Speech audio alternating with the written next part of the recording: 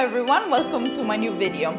So today we're going to make some vegetarian ragu. Finding the right recipe to make ragu was essential because lasagna is my favorite dish and it needs to have some really good ragu. So when I was a meat eater, I thought I could never take out meat out of my diet just because I love the ragu so much that I couldn't go without.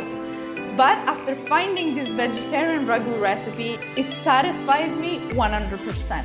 So without any further ado, let's begin.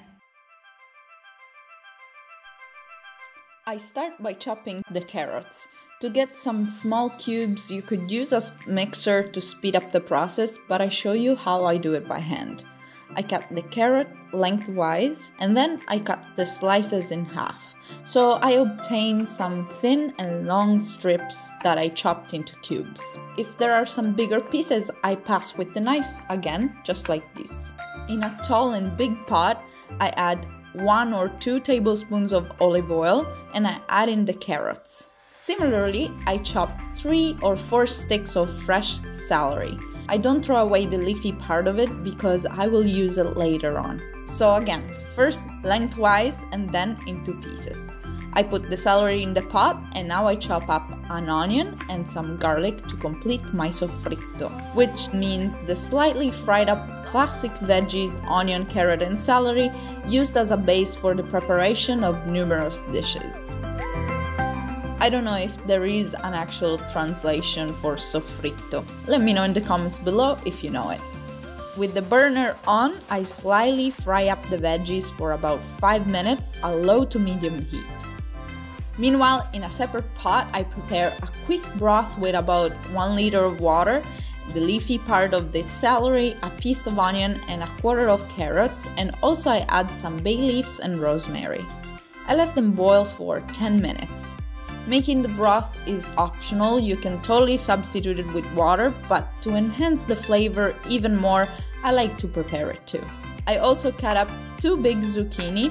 To make it easier, I first cut them in 3 parts and then I chop them in cubes about this size.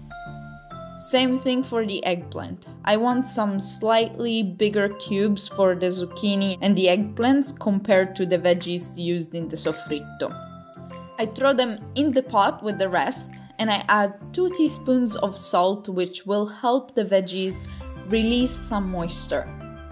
I cook everything for just over 5 minutes and then I add the tomato sauce. I used Mutti sauce, which is my favorite store-bought sauce, or you can make it at home. I shared the recipe in a previous video that I'll link down below.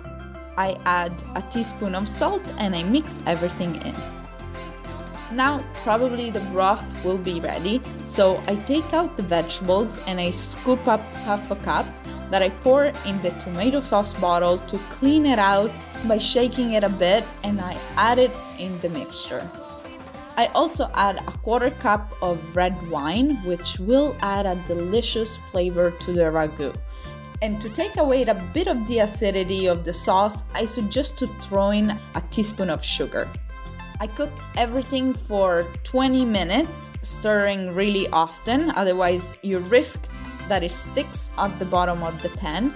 And when I see that the meatless meat sauce is getting too dry out, then I add in gradually some more of the broth. In total, I added around 2 cups of broth. It's always good to taste the ragu to see if it needs to cook a little bit more or to adjust for salt or sugar. At the end of the 20 minutes, turn off the heat and add some black pepper to your taste and some fresh basil. Give it one last mix and the ragu is ready. This is the consistency you want to aim at. It's so delicious and it's perfect to make lasagne. Stay tuned for the recipe of the lasagne coming up soon on my channel. Thank you so much for watching. I hope you guys enjoyed this video. If you did, leave it a thumbs up and don't forget to subscribe to my channel for new weekly videos. Also, if you like to grab your copy of the recipe, click the link down in the description. Bye bye!